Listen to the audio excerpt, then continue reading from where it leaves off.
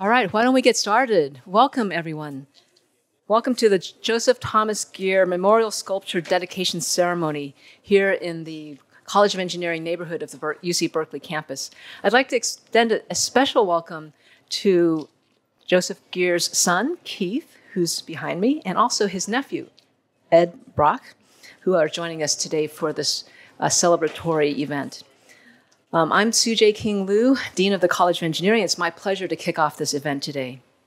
This is to recognize the life and legacy of Professor Gier, who earned his undergraduate and graduate degrees in mechanical engineering here at UC Berkeley in our College of Engineering, and he went on to become a professor of electrical engineering here. So today you'll hear from a few speakers who will give you more details about his remarkable life. So I don't want to steal their thunder, but I would like to take this opportunity to express deep appreciation to all of those who made this event possible today, especially in the ECS department, Maggie Crowley. She's the coordinator of the Joseph Gier Memorial Project. Professor Claire Tomlin, chair of the Electrical Engineering and Computer Sciences department, who really supported this project. Also our student leaders, Bridget Ajeri, who's the president of the Berkeley Engineering and Science Student Association, and Christian White, president of the Black Graduate Engineering and Science Student Association. And finally, last but not least, our sculptor, Dana King, who was commissioned to create a sculpture to honor Joseph Gier. May we all be inspired today to follow Professor Gier's outstanding example in scholarship and humanity. So thank you, and I'd like to hand it over to Dean Chase for additional remarks.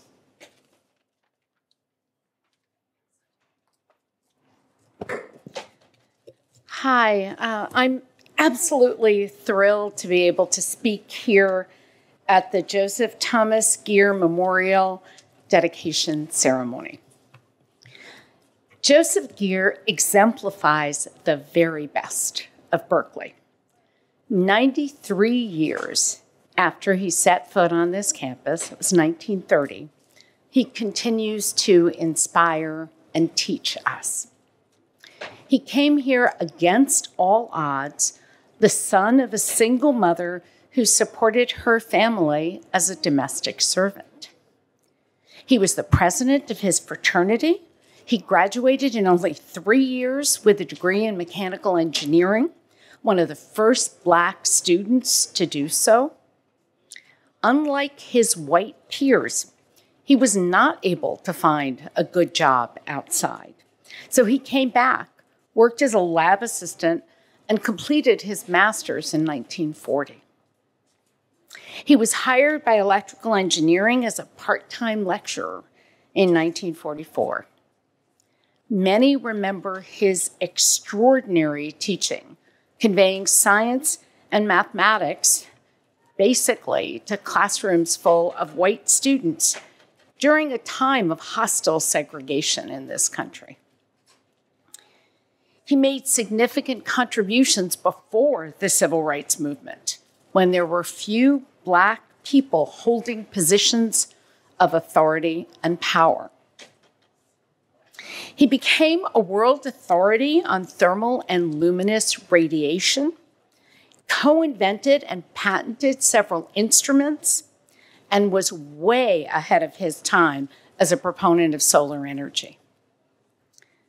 Joseph Gier became the first tenured Black professor in the UC system when he was hired as an associate professor in electrical engineering in 1952. Yes. Yes.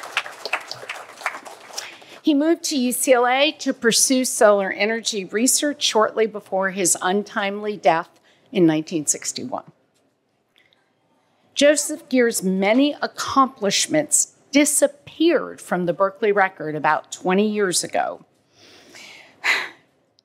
possibly because his greatest contributions happened at a time when our society did not celebrate the contributions of Black leaders.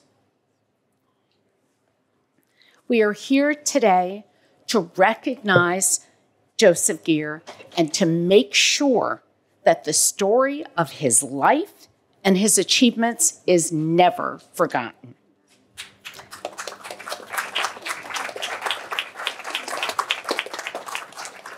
All students in EECS, and indeed the campus at large, will see this statue on a daily basis and will be inspired by the presence of Joseph Gier in our lives today.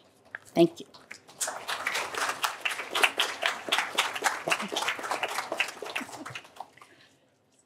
Welcome, everybody. It's a real pleasure to get to this point in which we are today unveiling the statue of the person we're honoring today, Professor Joseph Thomas Gier. As you've heard already, Professor Gier was a graduate of UC Berkeley Mechanical Engineering in 1933. He was an expert in thermal radiation and instrumentation.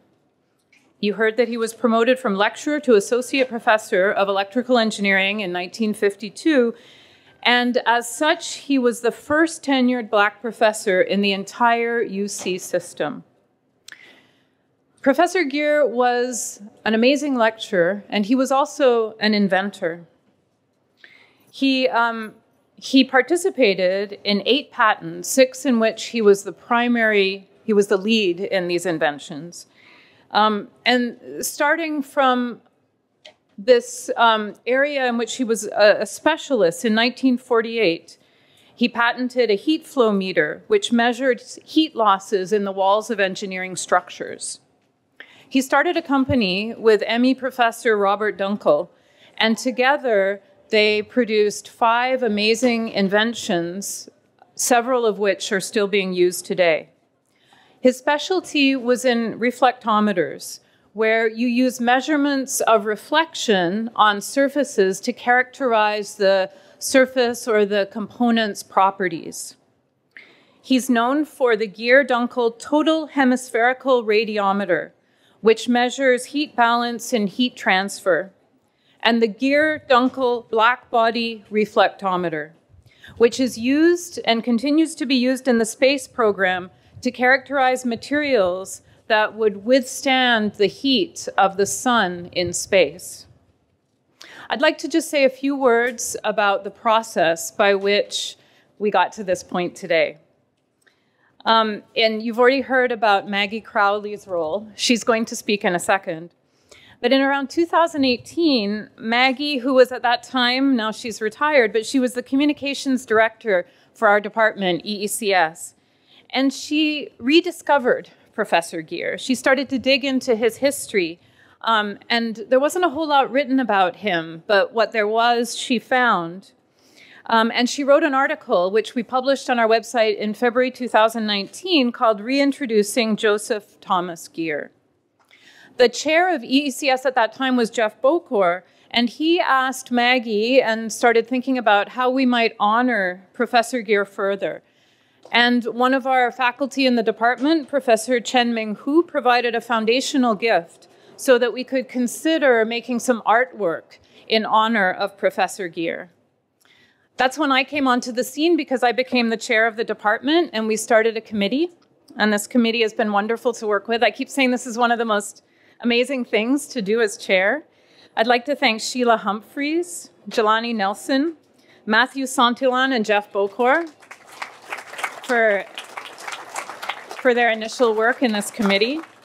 And you'll hear from other members of the committee, in particular, our wonderful artist, Dana King, and Maggie herself, and 2 student members of the committee, Bridget and Christian, in a minute. Our first job was to find an artist. And we looked at, we sort of thought, we're engineers, what do we know about art? So we started looking and asking people, and all of the arrows pointed to Dana, literally. So we had a faculty member whose partner is an art professor. We had faculty members members of the committee who actually do know things about art. We had Sheila Humphreys, whose brother is the art director in the Louisville, Kentucky Museum of Art. And they all pointed us to local renowned artist Dana King. So we asked her. And since that time, so many people have come up to me and said, how did you get Dana on board? And I just said, we asked her. And she said yes. Dana is Oakland-based, as I've said. She's known for her depictions of African Americans in bronze. You might have seen her statue of William Byron Rumford down in Berkeley. She is the creator of the Women of the Montgomery Bus Boycott statue. And one of her most recent statues is of Huey Newton, who was the co-founder of the Black Panthers. Dana and her personality, enthusiasm, and what she has done is just going to be part of this campus forever. I'd also like to thank a number of other people. I'd like to thank our campus architect, Wendy Hillis, who a couple of years ago now, we walked around campus with Wendy looking at all sorts of different spots where we might have this statue. And this was one of the spots. Actually, it was suggested by Shankar, who was the then director of the Blum Center. Why not put a statue here at the entrance to campus? Students, faculty are coming down this pathway to get into campus. It's one of our gateways in the heart of engineering and data science. We went through a number of committees for approval, and we are at this point today. It's a great honor to welcome you all, to thank Chen Ming for his gift, and a number of faculty members and members of the public who've contributed money to support this gift. It's been wonderful to see how much support, and I see many of you here today. Thank you very much for contributing funds to help us. I'd like to thank Matthew, Bennett, Josephine, and Jasmine for helping us with the fundraising, all of our generous donors. And of course, I'd like to thank Professor Gier's family, especially his son, Keith, who is with us today. Thank you very much.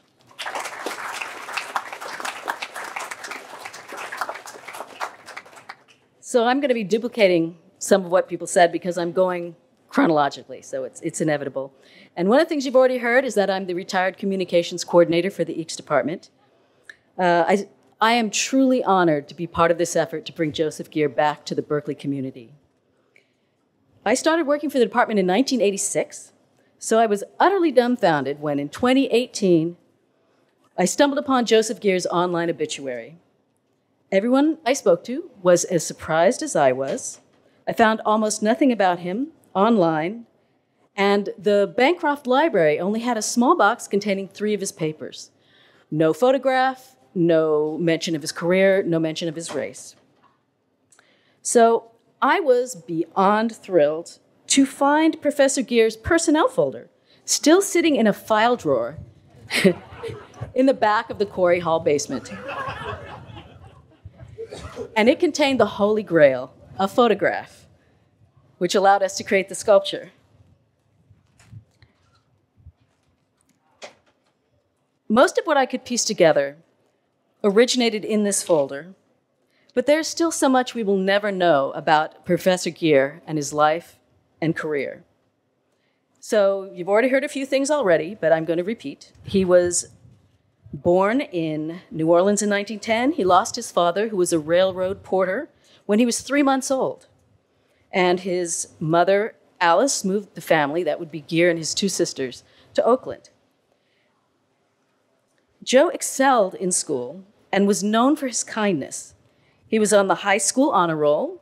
He was a letterman in basketball. He managed the baseball team. He sang in a quartet. And he was in the 1920s version of an AV club. He graduated high school in 1928 and enrolled at Cal in 1930. Berkeley sociologist Robert Nisbet, who was here at the time, said, quote, "I didn't know or know of a single American-born Black student at Berkeley in the 30s. And if someone had proposed increasing minority enrollment, they would have been rejected at just about every hand, student and faculty, irrespective of political or social ideology or anything else," unquote. Despite the challenges of belonging to a tiny marginalized minority at an elite white institution, Joseph Gier shined. He was a member of Eta Kappa Nu, the EE Honor Society, and he was elected president of the Berkeley chapter of the Black fraternity Alpha Phi Alpha. He earned his BS in '33 and got a job as a design draftsman for the Alameda County public school system. A key ally of Joseph Gier was EE professor Llewellyn Belcher, a Cal ME alum who studied heat transfer problems. Belcher encouraged Gier to return to Berkeley as his graduate student in 1937. There, Gier met Robert Dunkel, who would later become a professor of mechanical engineering and Gier's partner in both research and business. Gier married Catherine Catley in 1939, and they had 2 sons, Ronald and Keith. He earned his master's in '41, but stayed on to run the California Highway Patrol Illumination Lab, where he conducted studies into visibility under various driving conditions, as well as the visibility of license plates. Gier Dunkel Instruments was established in '43 to design, build, and sell their patented light measurement devices to labs around the world. He was hired by the E department as a half-time lecturer in '46 and spent the other half of his time in Corey Hall supervising projects for the Office of Naval Research. He and Dunkel developed reputations as world authorities on thermal and luminous radiation. A couple of fun facts. First, Gier helped UC Davis agricultural engineer Frederick Brooks develop the field of bioclimatology by custom designing his thermal instrumentation. Second, Gier asked the EE advisors to recommend one of his classes as an elective to a broader range of students to spark their interest in the possibilities of solar power because, quote, this generation would be negligent in its duty to posterity if research in the utilization of solar energy were not quickly accelerated, unquote. This was in 1954. Professor Gier succeeded despite the ways he was professionally hindered by his race. He couldn't read papers at conferences taking place in certain parts of the country. He was only offered a fraction of the consulting opportunities that his colleagues had. He could not easily court corporate benefactors to support his research projects. He was, in the end, held responsible for the negative outcomes that resulted from racist refusals to collaborate with him or recognize his authority. At that time, only 1% of California's population was Black, so many of his students had probably never interacted with an African American before, especially one in a position of power over them. In order to be able to effectively teach them, he would have had to win them over, day after day, class after class, year in and year out, for decades. He was renowned for his patience and gentle manner, which one colleague explained allowed him to provide an answer, quote, without producing uneasiness in the student, unquote. Professor Gier was finally promoted to a tenure position in '52, effectively paving the way for other African American faculty at Berkeley, like David Blackwell. He was promoted to full professor in 1958, and in 1959, when Robert Dunkel moved to Australia, Belcher, his old mentor, who left Berkeley to found the College of Engineering at UCLA, invited Gier to take a position there so he could pursue his research into solar energy, something he couldn't do in the EE department at Berkeley. He died just 2 years later in 1961 of complications from high blood pressure. He was 50 years old. In the paper California's Racial History, published in 2000, the authors decry the way that most written histories of California are, quote, conspicuously devoid of any serious discussions of race, class, or the life and death struggles over affirmative action. The University of California system, on an institutional level, appears to pay little attention to the history of its own interaction with California's minority communities, unquote. In this context, it isn't surprising that the university lost track of Professor Gier. Yet Joseph Gier, so far ahead of his time in so many ways, deserves to reclaim his place in Berkeley's history. We owe his rediscovery to the efforts of the multitude of anonymous people who collectively left trails of breadcrumbs for me to follow. The researchers who pull on the threads in our cultural tapestry to reveal new pictures, the writers who document our stories, and the administrators who carefully collect, preserve, and distribute narratives so that the future will be better able to learn from the past. The people willing to swim against the political and social currents of their times, to keep the door to the past open just a crack, just enough. My hope is that this statue will serve as a kind of wedge to keep the door to Berkeley's forgotten histories from ever fully closing again. Thank you.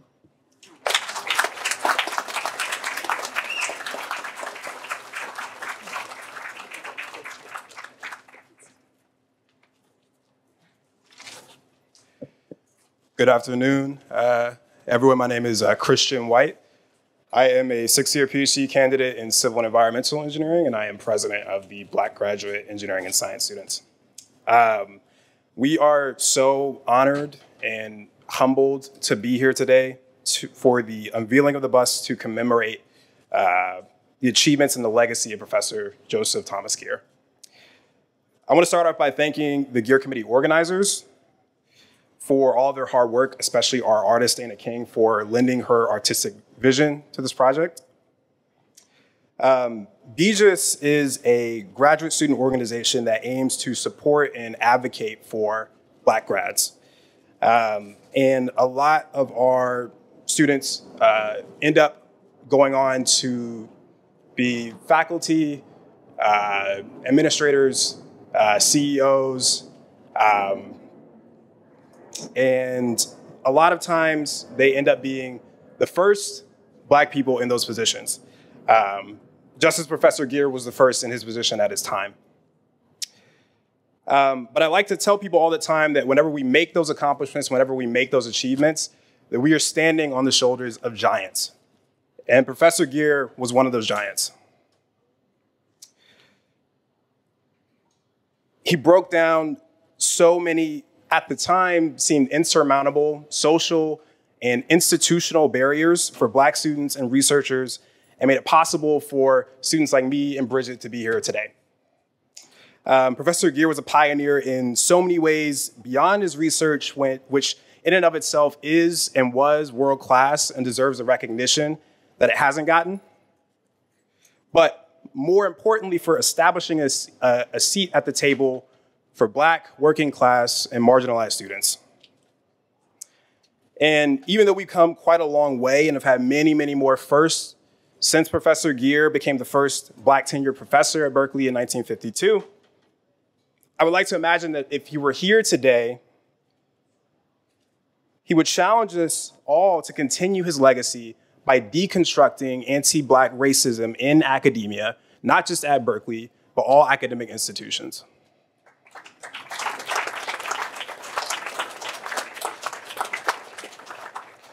Because the reality is, a lot of us are the only Black students in our department, or in departments with one or no Black faculty members, or in departments that are complicit with anti-Black racism. And so while I am humbled and excited today to celebrate Professor Gier and his accomplishments, I think the best way for us to honor his legacy is to continue his work so that one day there are no more firsts, and so that all of our achievements are not lost to history like Professor Gier's. So again, thank you everybody for being here. Thank you for celebrating Professor Gier's legacy. I'm humbled and I'm honored to be here to celebrate on behalf of BGIS. And yeah, I'll turn it over to Bridget, our next speaker now. So.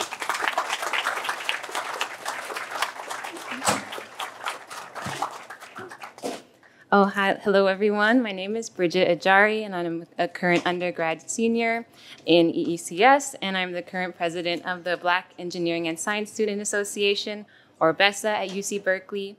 I would like to thank the Gier Committee organizers for including BESA in this memorial service and for inviting me to speak today.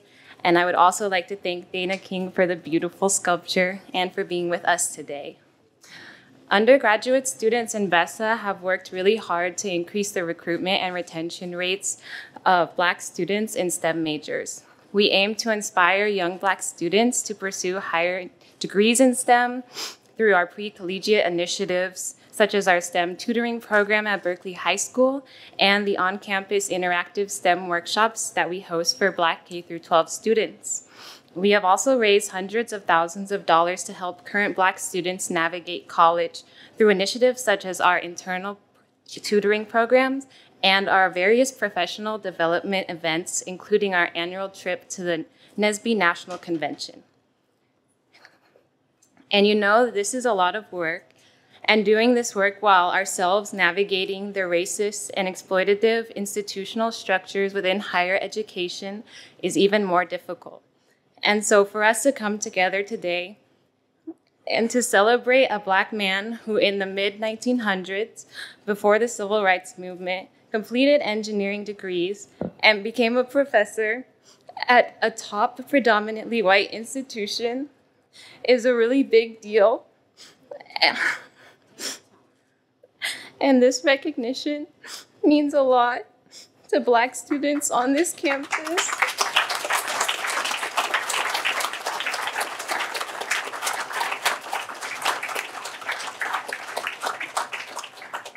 And I would just like to thank and appreciate my peers for continuing Professor Gier's legacy of being changemakers on the UC Berkeley campus. There is still a lot of work that needs to be done to reduce structural barriers to success in STEM majors for racial minority students. And these barriers become bigger when combined with intersectional identities such as gender and disability. If we want more Black faculty in STEM like Professor Gier, then the undergraduate experience in STEM needs to change. And I hope that Professor Gier inspires everyone to make the campus a more diverse and inclusive space so that we can foster more Black excellence. Thank you.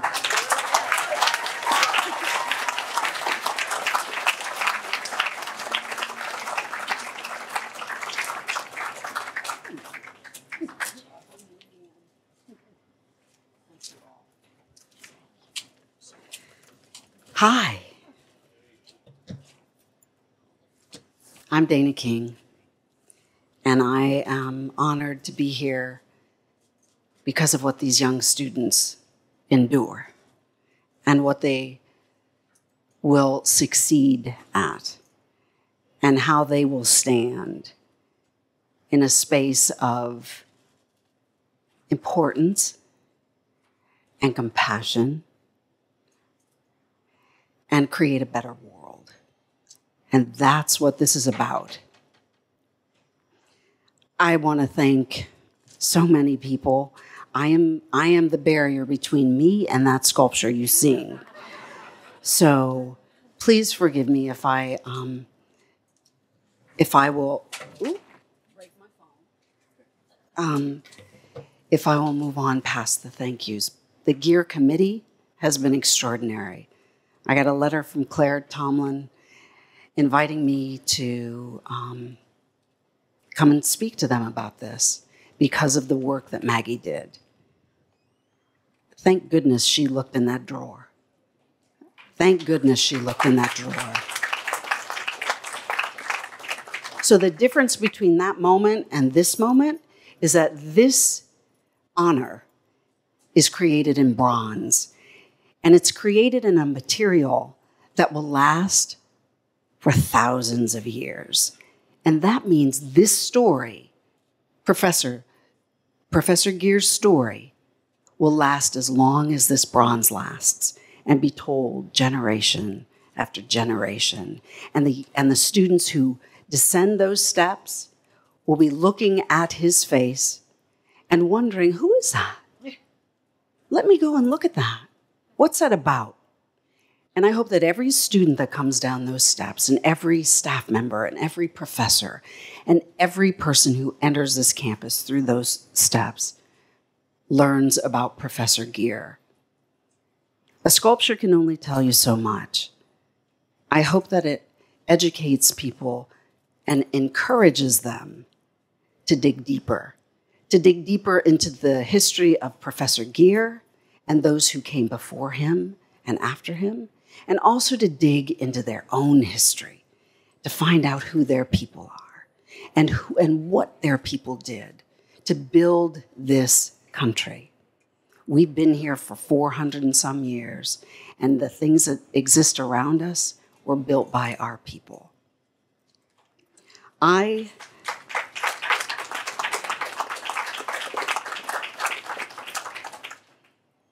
I create black bodies in bronze because I want our history to be part of American history.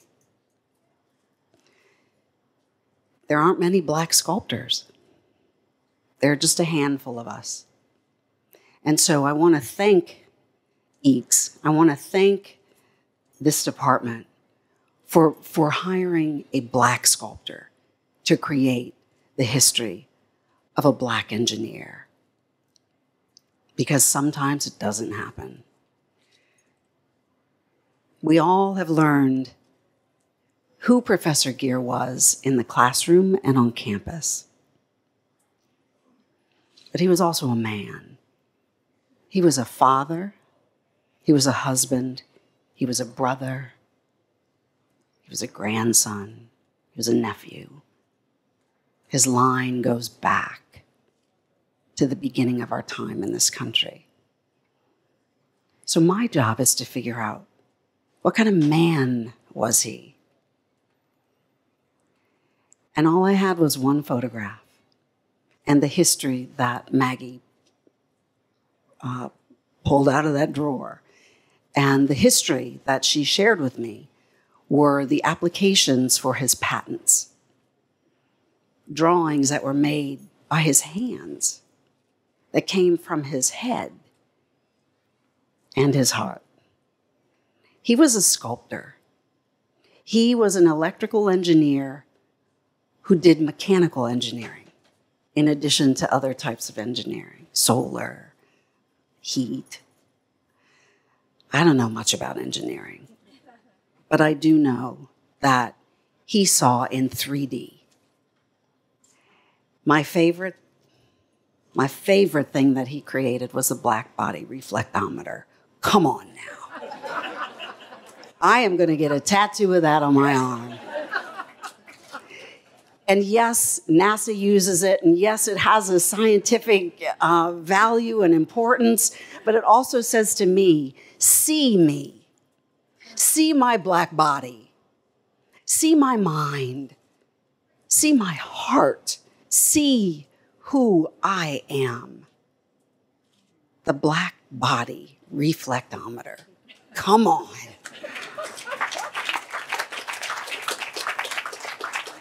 So we are at the intersection of art and education and science with this sculpture. I consider my work subversive. I take an art form that is predominantly used to elevate Eurocentric individuals and ideas, and I use that to create black bodies in bronze. That's half of this sculpture. The other half of this sculpture is your world. This base that Professor Gier's bust will sit on forever is the first of its kind made by the Artworks Foundry here in Berkeley, California. And when I say the first of its kind, we actually didn't even know how we were going to create this after I created the design of it. Until about, y'all didn't know this, but until about 3 months ago. And it is a 3D print of his work. It's a mashup of his designs, of his calculations, of his drawings. And it was 3D printed, and then a mold was made of it and poured in bronze. For a week ago, one of the 4 panels exploded as we were making it. I don't consider that failure because this was a risk taken, no different than the risk that Professor Gier took when he designed his creations. So in an extremely fast moving heaven and earth amount of time, we were able to finish this yesterday and install it yesterday.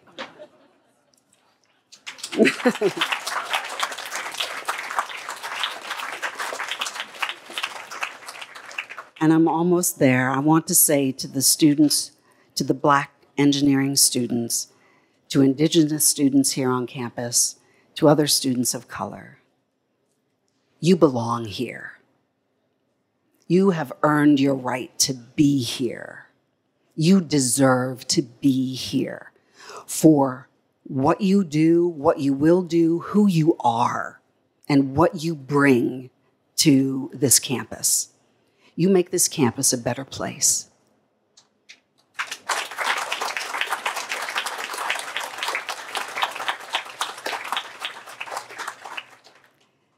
The Sufi poet Rumi said, "Wherever you stand, be the soul of that place."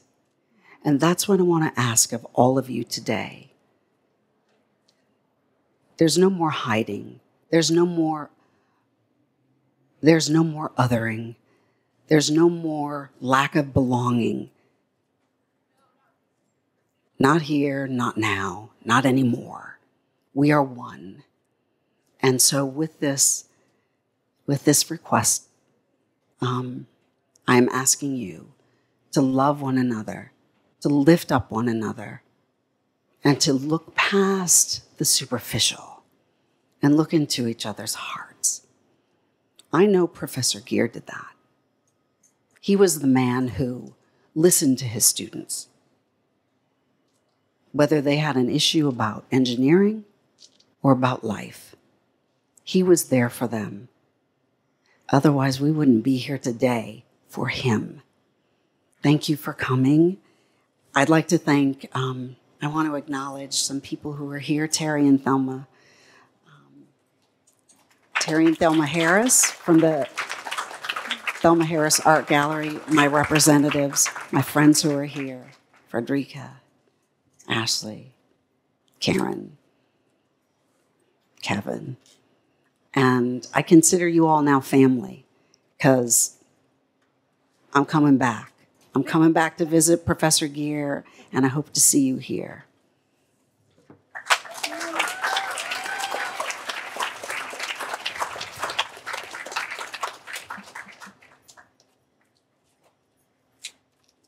Yesterday, this was for you.